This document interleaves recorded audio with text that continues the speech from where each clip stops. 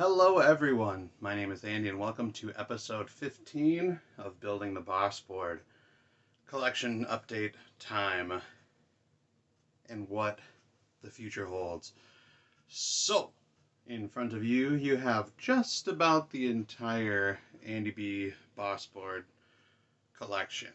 Obviously I've got a DD20 and a DD200 and an MD200 as far as non-classic boss stuff goes. But at the end of November, on November 30th, episode 1 was released. And as of filming today, this is February 27th. So in about a 3-month span, this is what I've done. This is what I've collected. It's crazy. It's pretty awesome. I'm pretty excited. Let's get into it. So what's missing other than non-classic stomp boxes? One pedal is missing. My buddy Max is currently borrowing my DD3 digital delay. That's okay, not a big deal. That was 30 bucks. Oh, I'm sorry, that one was only 20 bucks. That's in one of the Deals and Steals episodes / Boss Board episodes. So, and then as far as I know, I've gotten my hands on a pre-order for one of those new Wazacraft tone benders, which totally blows the budget of the Boss Board idea, which is to spend about $100 or less. Fortunately, we won't see that for a few months, so it's kind of separate from this series. It's a whole other thing. So I'm just going to lay it all out there as far as money that's been spent, as far as fun I've had. If you haven't seen any of the episodes up until this point, it's a lot of rambling like this. It's super fun, but it's about my journey in finding a lot of deals and some steals in regards to gear. And there's a number of other pedals that are not boss related on there, so go check those out. There's a Deals and Steals series too of just other cheap, decent stuff that I've found. But we're going to start at the top right. I lied, the top left. So starting with the combo drive, which is one of the most recent acquisitions. So the combo drive is something that emulates a Vox style amp that I've been told. That was $60 with the box that you see above it, no manual. Next to that is a 1982 DM2 delay, analog delay, which is pretty amazing. This was the first super vintage piece I found. I did have to spend more money to get to it. There's a number of other pedals here that were part of that bundle, as well as some other stuff. A lot of dollars were needed to spend. I spent a lot of dollars to obtain it, but when you break it all down, it amounted to about 50 bucks for that pedal, which is a sweet deal. Next to that in the same pile is the Mega Distortion. The DS1 was, so 60, 50, 50. This was 25. That was my first Boss pedal, which, is a very classic sounding story, but it was also only about 3 or 4 months ago that I really started getting into these.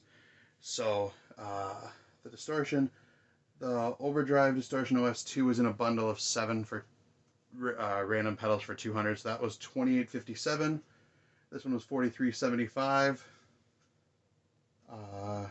This is a 1982. Oh, this is, I think, like a 1986. This is made in Japan. This is a 1982. This was 50 bucks. This is a modern one. Had this box with it. This was 30. The CE3 Chorus over there is from 1985, I believe, if not 1986. That was 75 bucks. And then we get into arguably the coolest pedals on the board. I'm really, really, really excited about these. So if you haven't watched, I believe it's episode 4 and 4.5.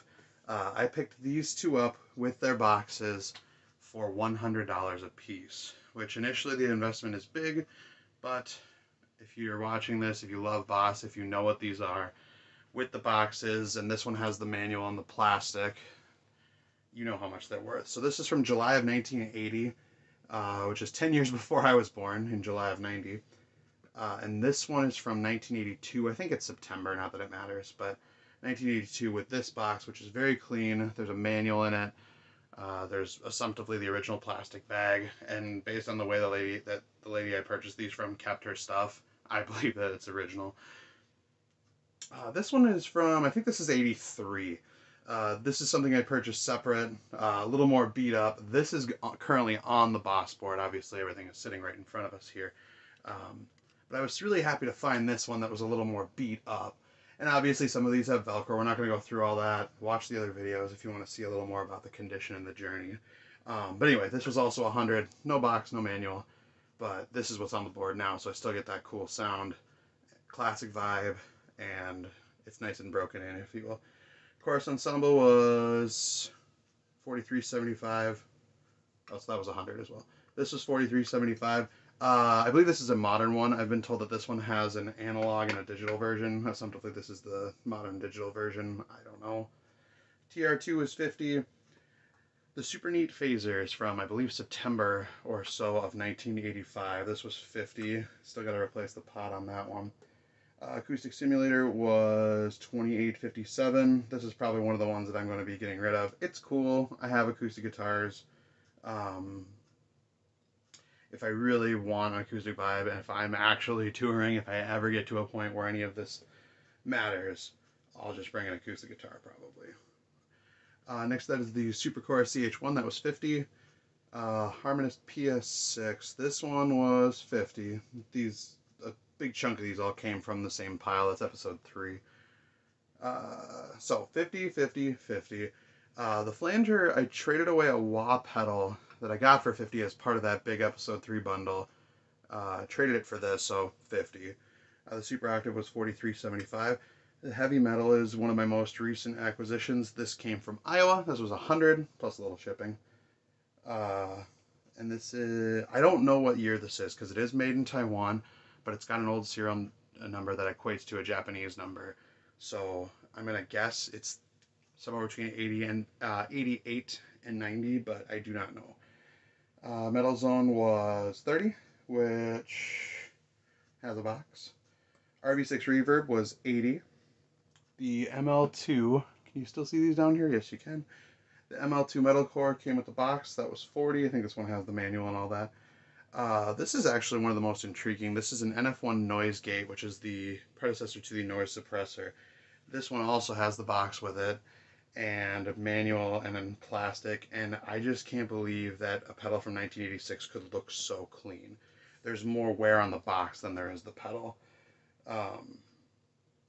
And these two, and the next one here, the GE7. So this is, I think, 86, and this is 85. These are about the same.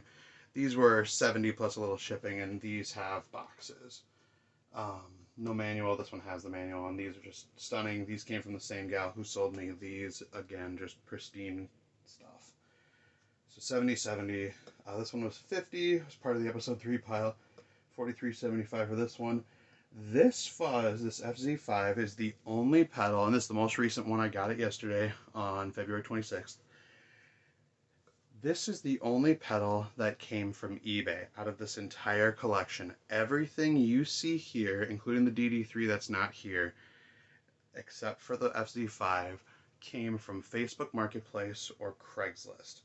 This shipped, I think the price was 60 plus shipping was 10, and taxes were a little under 5, so about 75 out the door for this one. But we're talking about initial cost. A couple of these things had to be shipped. There was tax on this one, because there was a few that were actually on like the digital like buying platform for Facebook. But without tax and without shipping, this was 60 from eBay. This was 100, which is a pretty good price for a DD8. New they're about 160, which is kind of the going rate for a fair amount of new Boss pedals. But it's the least expensive I've found, which is great. And then last but not least, the second Boss pedal I ever got was the TU3 tuner with the box up there. That was 50 bucks. So in episode 1, it starts with these two. Hey, a tuner and an overdrive, which is a really cool and I think appropriate way to start. So episode 15, there are 32 pedals here. How much does that equate to? So with the DD3 for an extra 20 bucks, that's not here. And I guess I was able to nab another CH1 for about 30 bucks that I sold to my buddy for about the same price. So out the door, without any shipping, driving some of these pedals I had to drive a decent way to go get, adds up to $1,841.96. If you round that up with some gas, with some tax, with some shipping, It's probably not quite accurate, but I'd say about $2,000 spent. But 1841.96 divided by 32 pedals, I guess 33 pedals, is about $56, or it looks like $57, 56.94. If you take, yeah. And if you take 2,000, if you just round this up, divided by 32, again, forget the DD3 for the moment, you're looking at 62.50, which for some of these pedals is not a stellar deal. I know that like these new and these new are about 60, so that's overpaying. But if you think $62.50 for each of these, for that, holy crap. Like, $2,000 is a lot of money. And this is a lot of pedals. And my wife, future wife, will probably kill me one day. But I've had an absolute blast. The journey's not technically over, but things have slowed down. I've nabbed so many deals. I've spent a lot of money. Remember, this is not sponsored by anyone but my wallet and my own income. But it has been an absolute blast. If you want to hear sounds of these, go check out the other episodes. I'd love likes, comments, subscriptions, like, comment, subscribe, all that good stuff. But let's see. I think we've got 1, 2, 3, 4, 5, 6, 7, 8, 9, 10, 11 of 32 are made in Japan, which is pretty cool.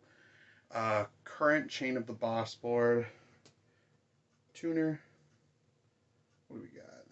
SD1, DS1, FZ5, the HM2 is on there for fun right now, CE2, the Harmonist, Flanger, the Tremolo, the DM2, the RV6 Reverb, and then on the end I have the digital delay because it doubles as a looper if need be, which is pretty cool. So that's the current chain.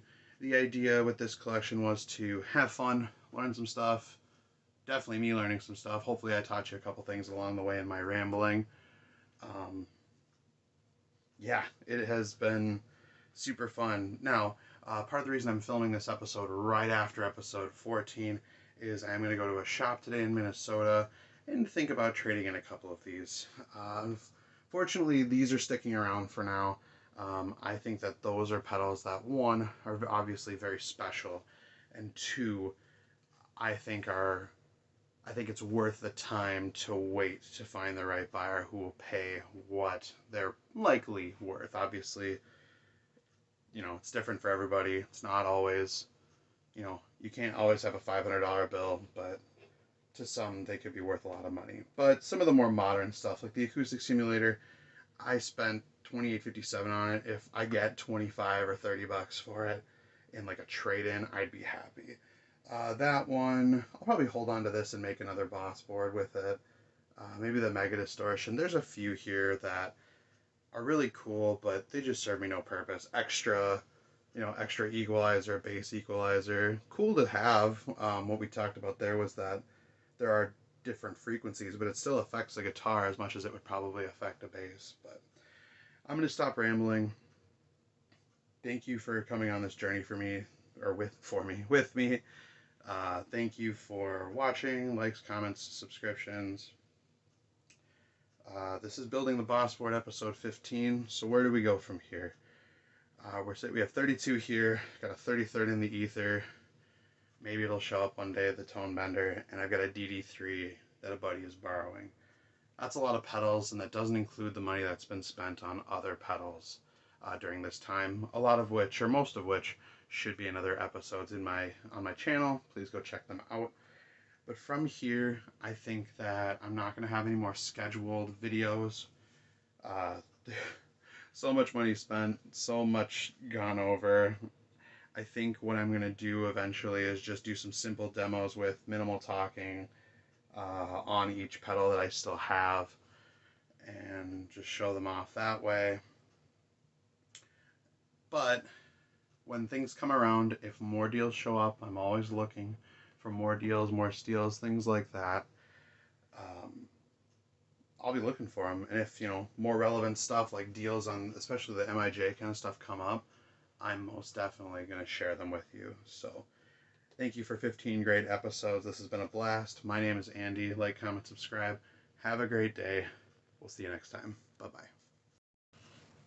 Okay, I tried to get the angle about right, but it's not quite the same. So I did go to Eclipse Music in St. Paul, Minnesota. It is super amazing if you're from the area. The owner, John, is a super excellent guy. Great to talk to, very knowledgeable. And I did trade in a Boss pedal and the Behringer Harmonizer pitch shifter from a couple episodes ago, and I put it towards a pedal that is now here. Can you see what disappeared and what came in? Feel free to pause it. So fortunately, color scheme wise, it was pretty easy. What was sitting right here was the AC2 acoustic simulator. And actually, this was sitting here, but to make the rainbow pretty again, I shifted the super phaser over and I put in the Phaser PH1R. That is what I picked up today. It was $110, which technically breaks the Boss Board rules, but the two pedals that I traded in, I got for $28.57, which is just under $60. But I sold them or traded them in for $72. So technically, this is about $100. So I'm gonna call that good. This is a silver screw, which is cool. It's rusted. It's old. It actually, I think, is in pretty darn good shape. It was the most beat up of the three that he had, and he had it for 110, which I think is very fair. It sounds really cool. And batch date on that, I think, put it as March of 81, which is pretty cool. So I'm excited to own a second silver screw pedal. So anyway, just wanted to give that quick latest update, because go figure, it's always changing. We'll put this in a demo at some point. Thanks again. Have a great day. Bye-bye. I missed one. This was in a box because there's a slight issue with the switch, so it kind of goes it kind of cuts out as it's being turned off and on. So RV3, that's the last pedal I missed. Remember, the DD3 also wasn't present in the big wide shot, whatever you want to call it. So anyway, that's the last one. Thanks. Have a great day.